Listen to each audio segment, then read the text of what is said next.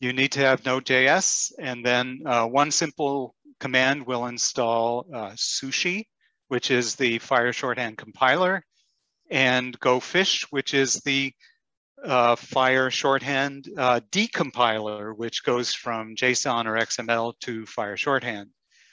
You also need a text editor. I'm going to use VS Code. It's a very friendly, commonly used system. And there's a nice FHIR shorthand extension for VS Code that colorizes the text. So that helps quite a bit. So I'll assume you've done that. Here's just a picture of where you go in VS Code in order to get the plugin. In fact, if you save a file with the extension .fsh, it will actually prompt you to install that extension. It'll say in the lower right, I've got an extension for you that might work for you, and all you have to do is say yes. So that having done, we will start building with fish. Of course, FHIR shorthand is abbreviated FSH, so we have a lot of fish jokes going on, visual puns here as well. So Marianne, I hope you're in now. All right, so there's actually 2 exercises I'm going to take you through, hopefully in the time that remains. If I might go over, but I hope I can squeeze it in. First, to build an IG using FHIR shorthand. So there's 6 steps. First, the installation, which I hope we've done. We're going to create a project. We're going to author some fish. In this case, we're just going to cut and paste it. And finally, we will, then we will run Sushi, and we will use the HL7 IG publisher to then create the implementation guide. So I'm going to run you through the steps first, and then I don't know how to get rid of this guy here. There you go. So we've hopefully installed Sushi. As I say, this one command will install the software for you. And if you have not succeeded in that, you can consult you can go to Fish School, click on Docs, read the docs, and then go to Sushi installation. Should be very simple to do that. And I won't show you how, because that's quite straightforward. Then I'm going to initialize the project by running sushi -i. I'm going to have you cut and paste some fish sources into a fish file. I'm going to run Sushi. I'm going to download the publisher, which I've actually already downloaded because it takes some time. And then I'm going to run it to create a very, very simple IG. So let's get going with that. I'm going to keep this up on the right-hand side as I go through those steps, both as a prompt for me and some help for you. So skipping this one, what I've got is a command window. I'm on Windows. This works equally well on Mac.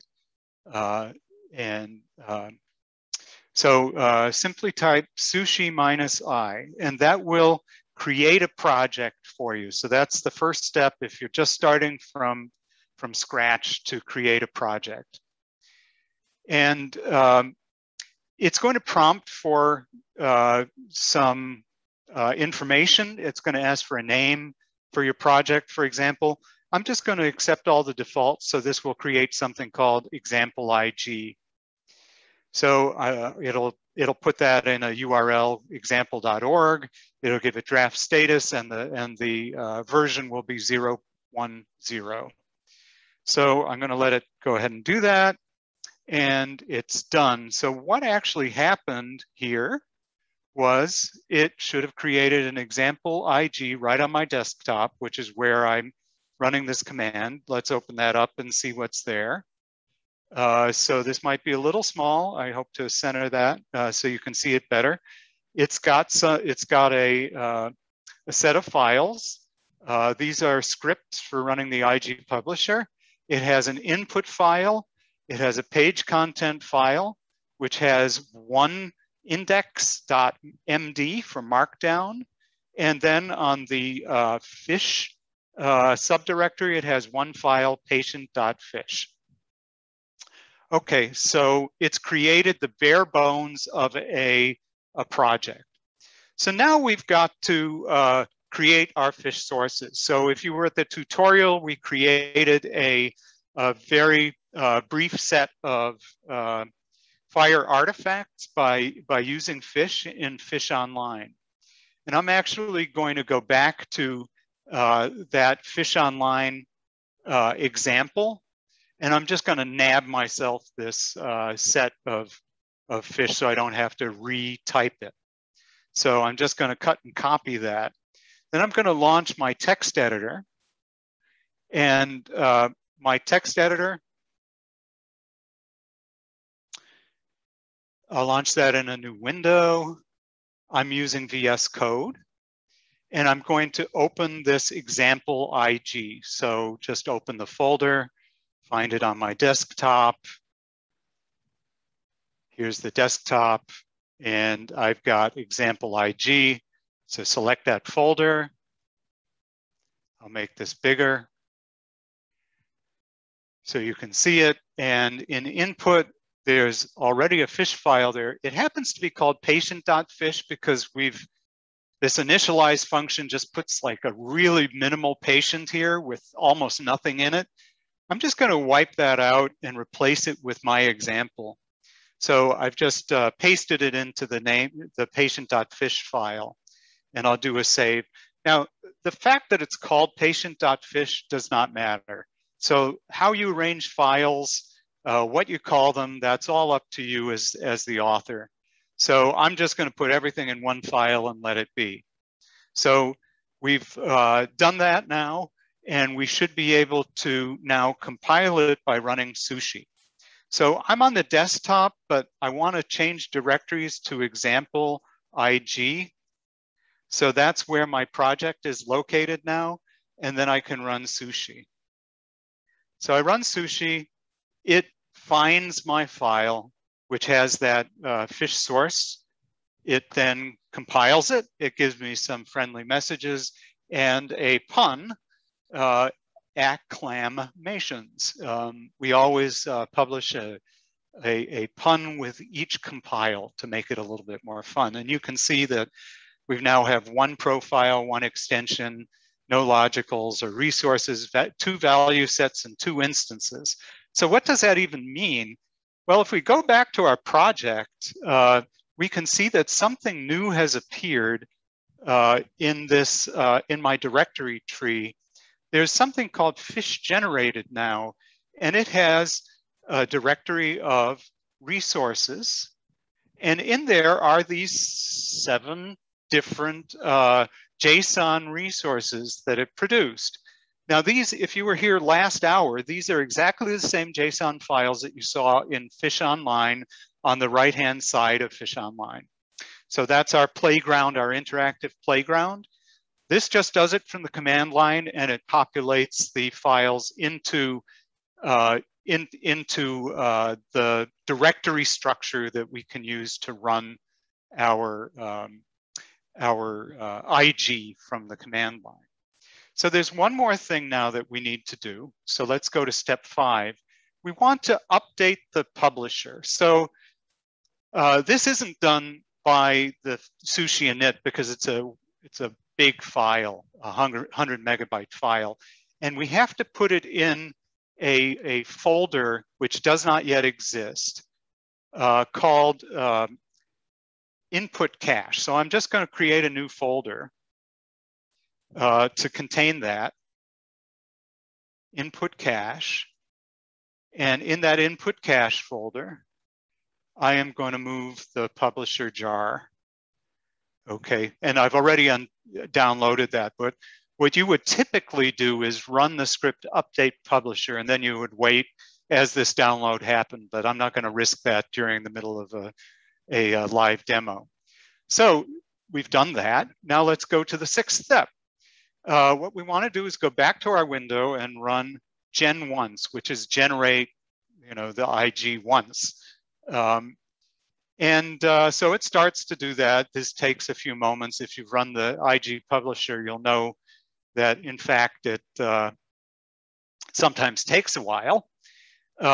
So there's some output. It actually runs sushi for you from the IG publisher. So the IG publisher is aware of sushi and it knows it needs to run it because there's fish files present in that directory.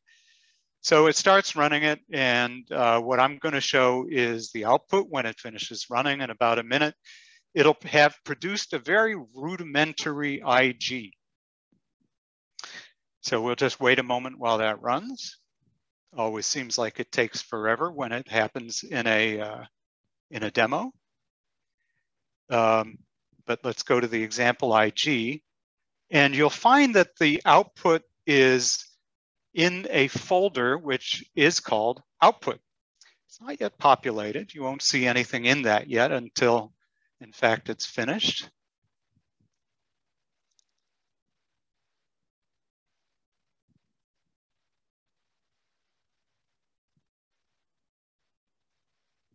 So we're operating in demo time when everything takes longer.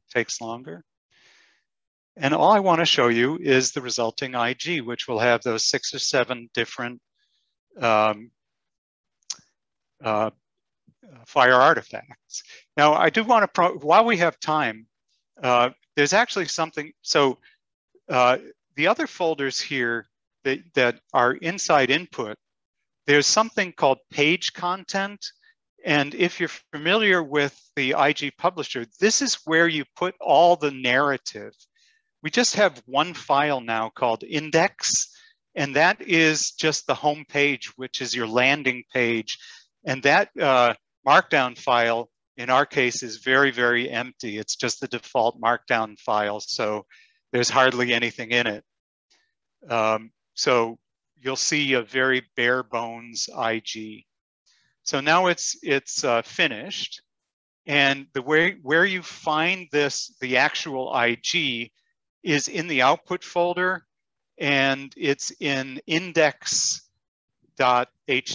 So you just launch that guy into your browser, and here's your very bare bones IG. It is extremely bare bones, but on the artifacts page, you actually have the artifacts that we built in the last session. So our COVID diagnosis is here. The differential is here. The snapshot is here. It looks like a regular self-respectable IG. You can click on things. You can find, for example, the condition verification status that we defined. This is a value set, which is defined. Oh, sorry, that's the wrong one. We didn't define that. That was predefined. COVID severity value set is one that we did define. And that guy is here with all 4 codes that we had. So we've accomplished goal number 1, which is to create a rudimentary IG. And I see one hand up, so I'll pause here for a question.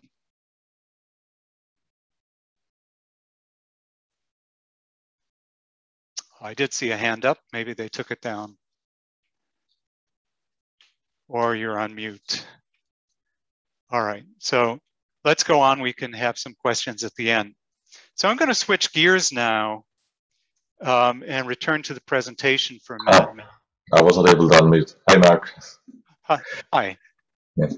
I ran into an issue at the last step. Something with Jekyll is not recognized as, Jekyll has failed. Right, so that's part of, Jekyll is used by the IG publisher, and either your IG publisher might not be up to date or you haven't installed Jekyll. So I've had Jekyll on my machine for so long. That's how it builds the pages. So I would check that out. It's not a fish thing. It's a publisher thing.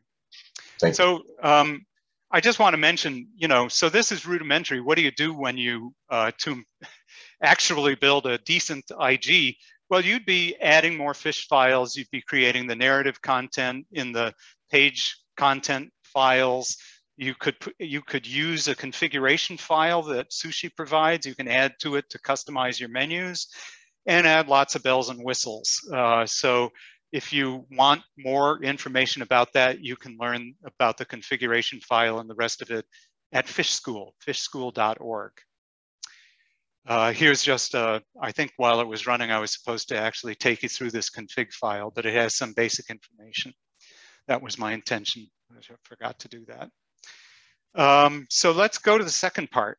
So what if you're not starting from scratch and you actually have an existing IG and you've been hearing things about FHIR shorthand and you're interested in trying that out? Well, there's a couple of ways to do it. I'm going to give you the Big Bang method. So the Big Bang method is you take the whole IG and you convert it to fish in one go. Okay, so let's give that a try. Just some words before we start that. We're going to use US Core for this. Really works best on a clean IG. So when you're building an IG, there often will be a lot of errors that show up on the QA page. If that happens, you might have some problems because you've got some invalid definitions. And if it's invalid, it's not always clear how to translate that to valid, fish if there's a mistake. So the example that we're going to do actually has an example of that. So, there's always some bumps on the road, but it's best to use a clean IG. And you can find that either in the IG itself after the publisher runs in the output folder, or you can download the package from the IG. Be forewarned that there's a lot of error checking in Go Fish and Sushi, which will often find some problems, even in published IGs. And Go Fish, it's nearly perfect, but it's not always perfect. So there's some challenges sometimes with some funky things that people do with, with their structure definitions. So here's the process though. Install Go Fish. I hope you've done that already. Create a local copy of the IG. Run Go Fish, correct all the problems that you see. Then run Sushi, correct any additional problems. Then swap out the sources that were in your IG for the fish sources, and then run the IG publisher. So pretty simple. So let's do that. We're going to skip the install. It's just one statement, npm install -g go fish. So that should be very straightforward. It's actually delightfully straightforward. So let's do US Core. I picked that because US Core is actually quite an interesting and challenging IG. So this isn't a trivial exercise whatsoever.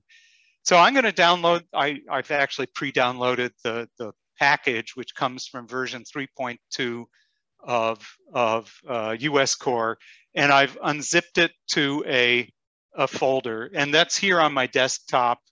I'm actually just going to work with this IG Core package folder far lower left of your screen.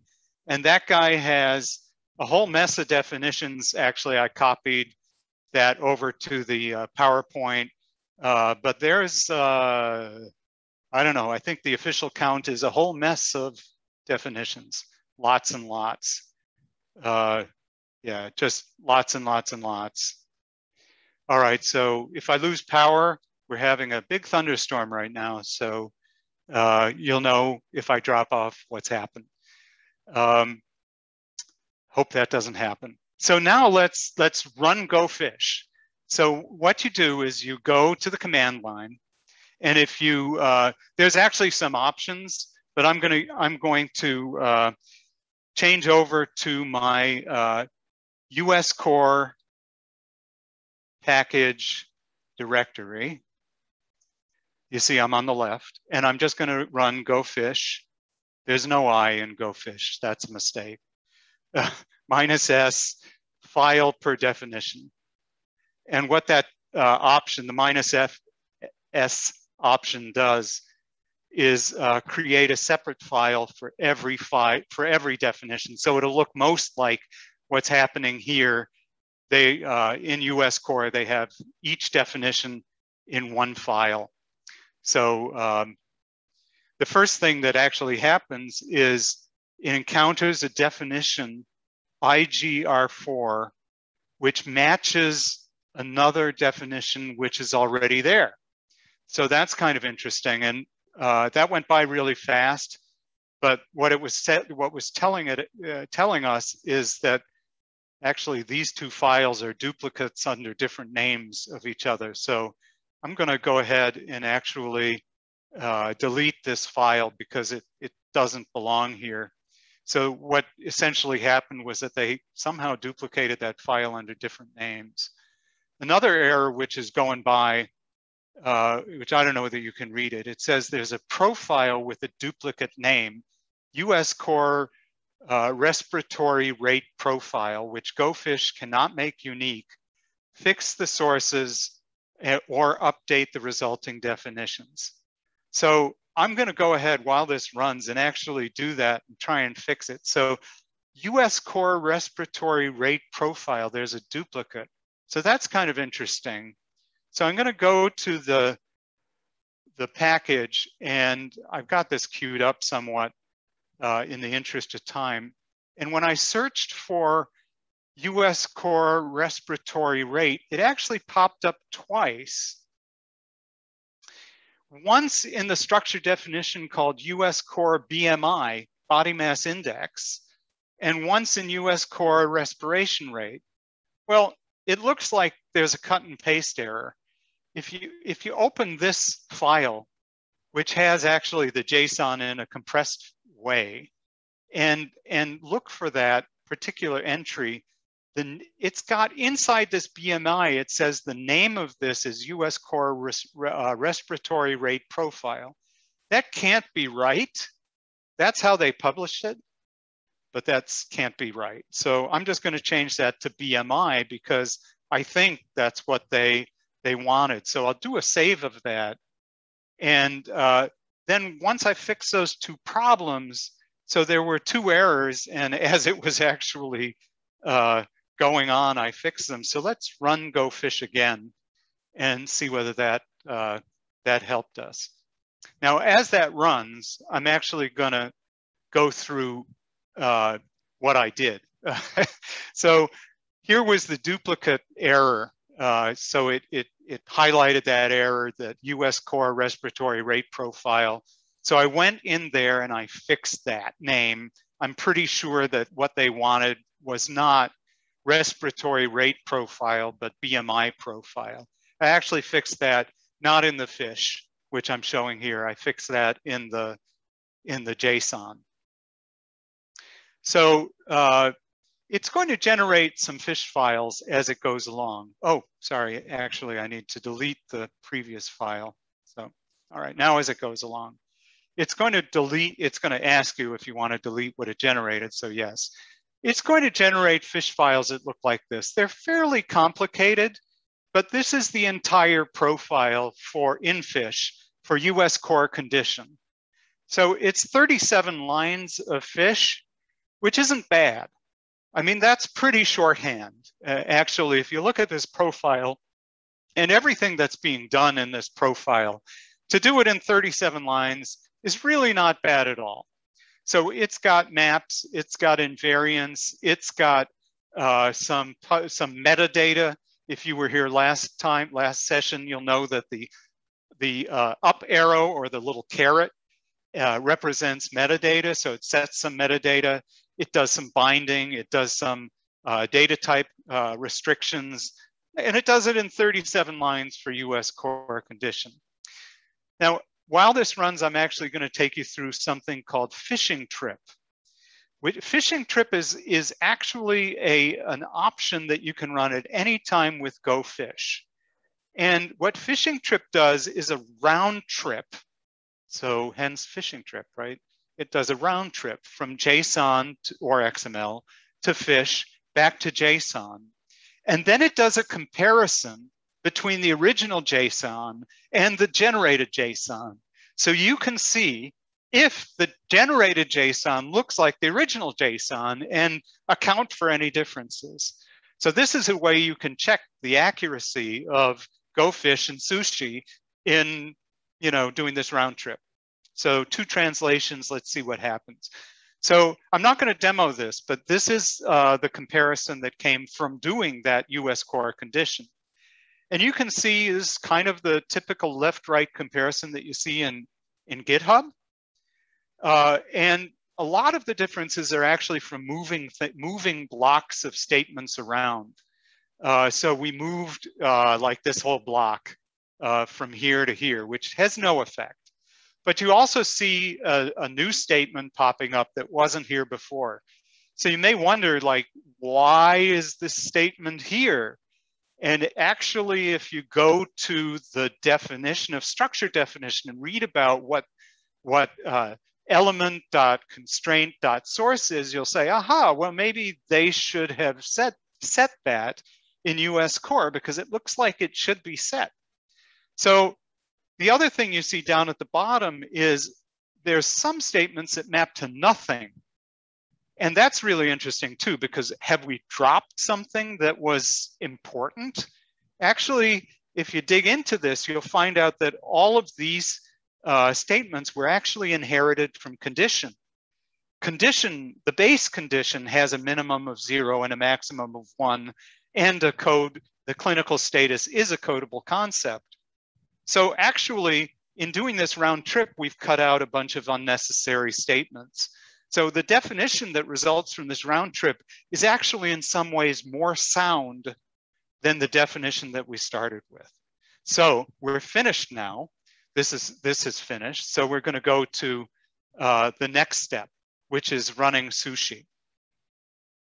So running sushi actually does a little bit more confirmation of what we've done. So what I'm going to do is,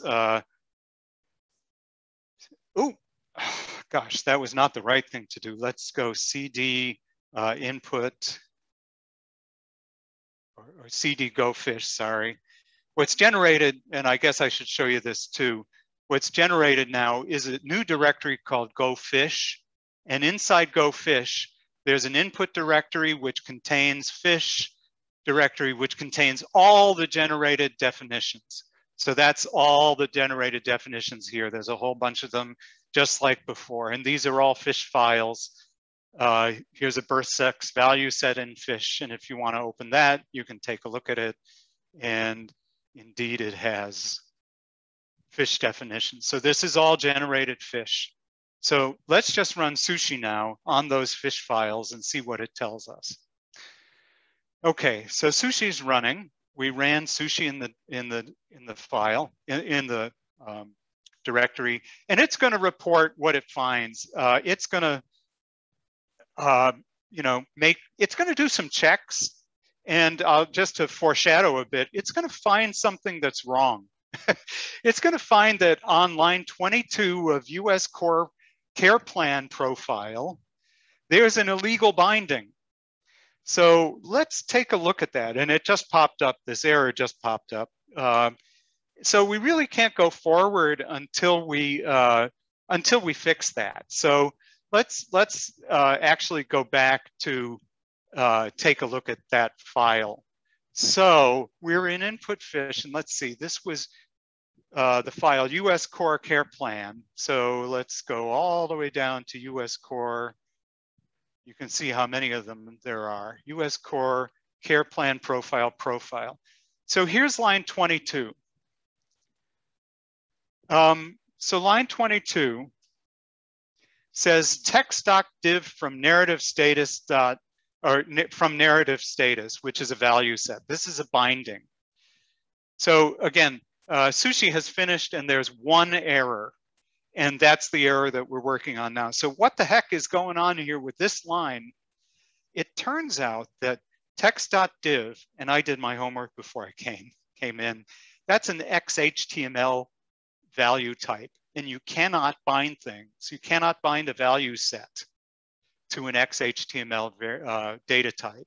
So that's actually wrong. That somehow slipped through, and you actually can't do that. I'm just gonna comment it out, and I'm gonna save that because I don't know what to do with it. You know, there's no clear fix for this. It depends on what you want, you know, what you really want to do. You can't do what they do there. So now we're ready. We've got all our fish files. So I'm going to now move those into US Core, and I can see that, you know, we got a 7-minute or 8-minute late start, so it may not be able to finish, but I'm going to move these into the IG. So I'm going to open the IG itself. And, oh, that's not the right one. Yeah, here's the US core IG. I actually don't have to do this through the editor. I can just do this through the file browser. I'm going to delete where they have their sources right now. So they have their sources in 2 files, I found out. Examples, so I'm going to delete that. And in resources, so I'm going to delete that. So now I've basically taken their IG. I've made a branch out of GitHub. I've cloned it out of GitHub. And right now it's like this hollow IG that contains no definitions at all. And then I'm going to take what we just prepared, which is in the this directory, which you know, I'm going pretty fast here, but I'm going to take that input file and I'm going to take that fish directory and drop it into the inputs to replace the things that I took out. All right, so I'm in the input directory. I'm just going to drop all those fish files. So now I've cut the guts out of this IG and replaced it with fish guts. I just made that up. It's another bad pun. Next, and finally, we're going to run the IG publisher. So now I'm going to move over to the directory. I'm going to move out of this directory.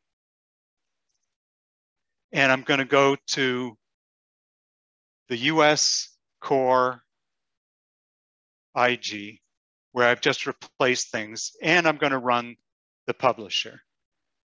So I just run gen once. And this actually takes 6 minutes, 7 minutes. Under demo conditions in a thunderstorm, it might take 8 minutes, but it's running. And it'll produce this. This is, I'm going to go full screen now. You don't have to see what's happening in the background, but believe me, no funny business is happening. It's going to produce an IG which looks almost identical to the original US core implementation guide, but made with fish. So on the right-hand side, you see what, you know, this US core condition profile, and on the left-hand side, you see the original. And the question is bonus points. Do you see any differences? Well, I can't hear you, but I'll give you a minute to look at this to identify some differences. And I'll tell you that they're very subtle. If you look really closely, you'll see that all of these are in, these cardinalities are in dark print.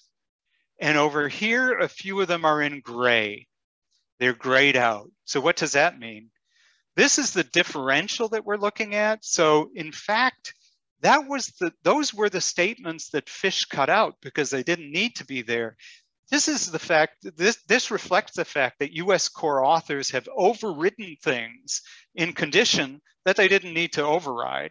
So the lower and upper bounds on subject, well, in condition, it's already 1-1. So they overrode it and put it in their differential, didn't need to be there. And when we translated it to fish, GoFish was smart enough to eliminate those statements because they were accomplishing basically nothing. So now you have a more minimal differential. This is a more accurate view of the differences between US core and the base profile. Other than that, this is 100% intact, except we have gotten rid of that illegal binding. So, you know, we got rid of a couple of things that were like that duplicate name we got rid of and so forth. So I just want to finish by saying some of the advantages of FHIR shorthand. And then we'll go back to what's cooking in the oven here. It's still going strong, and it will be going strong for a few more minutes because it's a kind of big IG.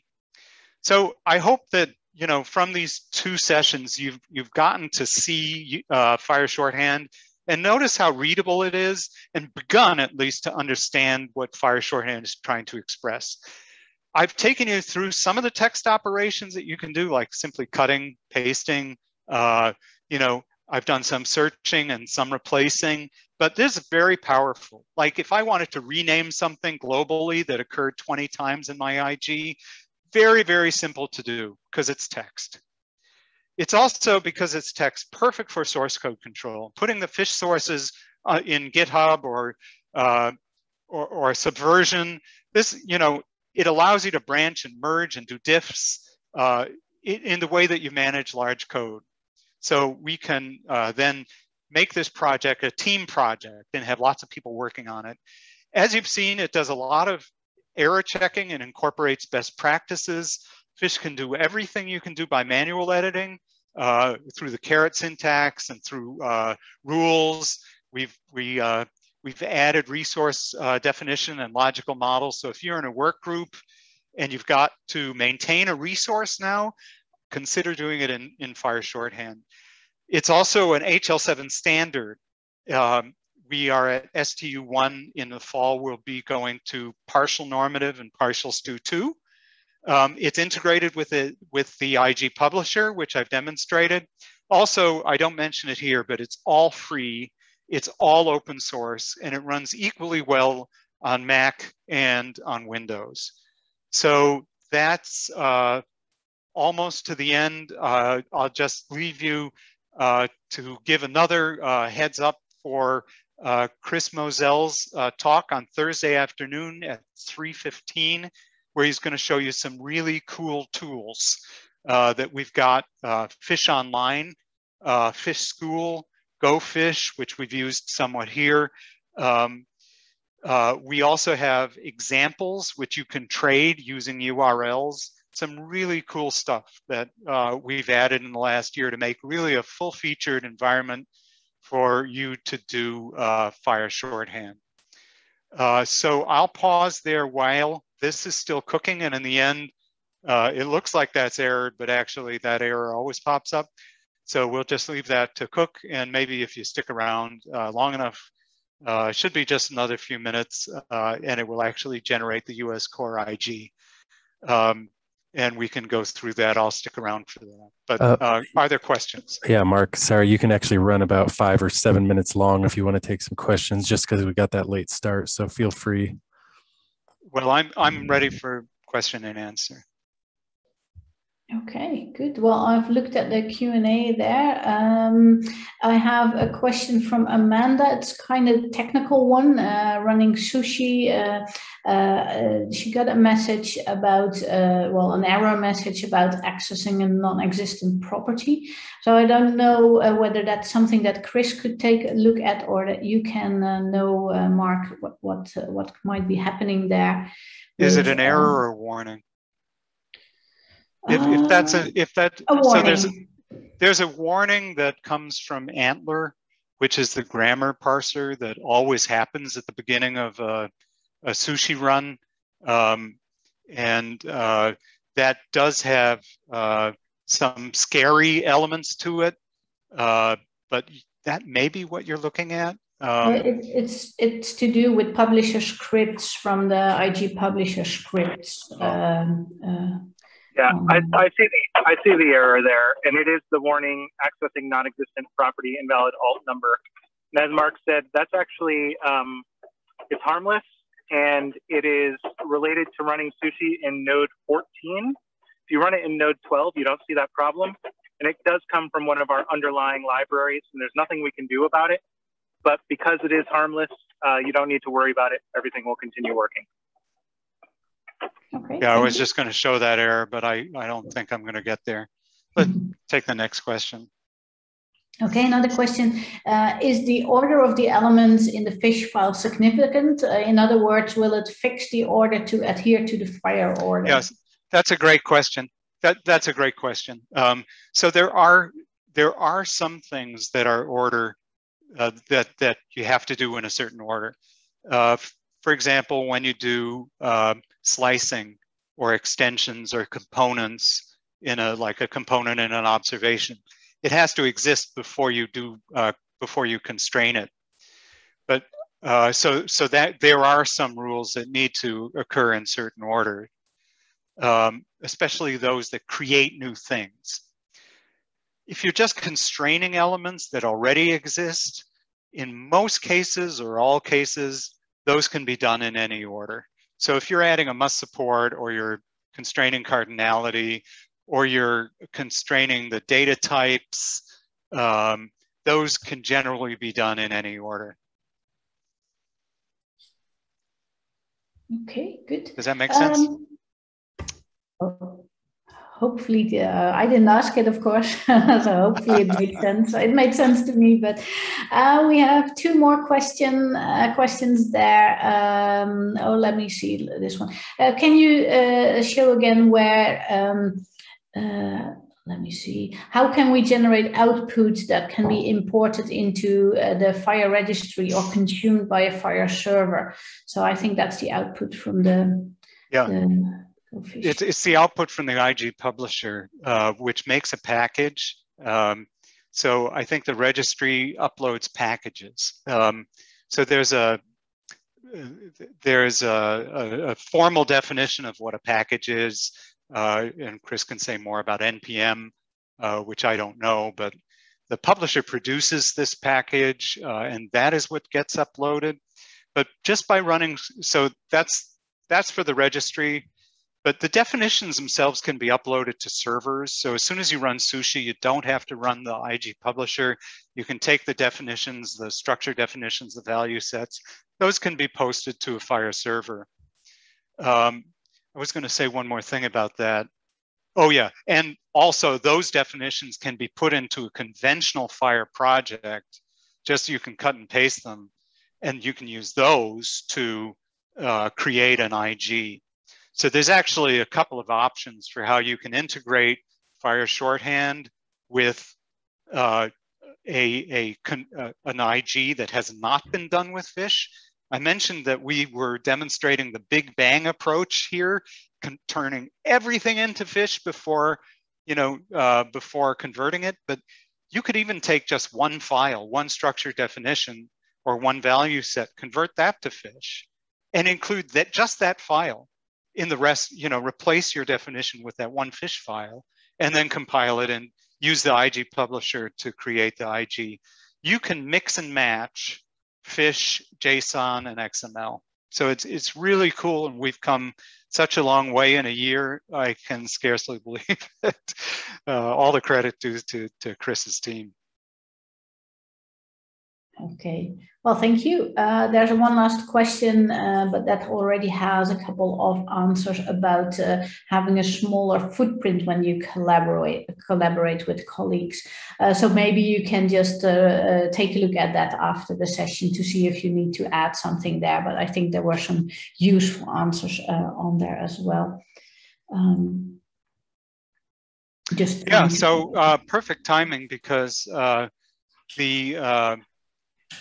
the publisher just is finishing right now. So anyway, feel free to drop off and get your, dinner or whatever. But if you do want to stick around and take a look, I'll open up the IG that we just built, which is this US core IG based on Fish.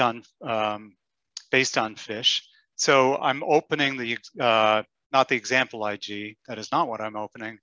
I'm opening US core IG. And now in the output folder, if you're familiar with it, it's this massively long folder with lots and lots and lots of things in here. And somewhere in here is that index.ig folder. And there it is. So, or index.html folder. So I'm going to open that up and go full screen. This is what we've just produced. So you can't really tell that this is produced by FHIR Shorthand, but here's our condition profile just as before. And, I'd invite you to do this exercise and compare it with what, and here's those grayed out indices that I pointed out, that are subtly different. Here's the snapshot, which is fairly extensive. If you click through, you can see like some of the value sets that I don't know which ones are US core. I guess let's go to US core patient, which is always fun. So it's all here. It's all done through, you know, through FHIR, FHIR Shorthand, and all the different kinds of artifacts are here, and you can browse through it. I mean, that's all that we wanted to do. I really would love, you know, I think personally it's easier to maintain things this way, and going forward it's going to be a lot easier to use FHIR Shorthand and do hand editing, but that's up to the authors. Right, Brett, if you're out there, Eric, if you're out there, this is for you. All right, so that's the end of the session. I appreciate your attention, and thank you on behalf of Chris and myself. Thank you, Mark, for this presentation, and thanks to all the attendees who kept with us and kept trying to get into the session. Hope you have had a good day, and we will see you later.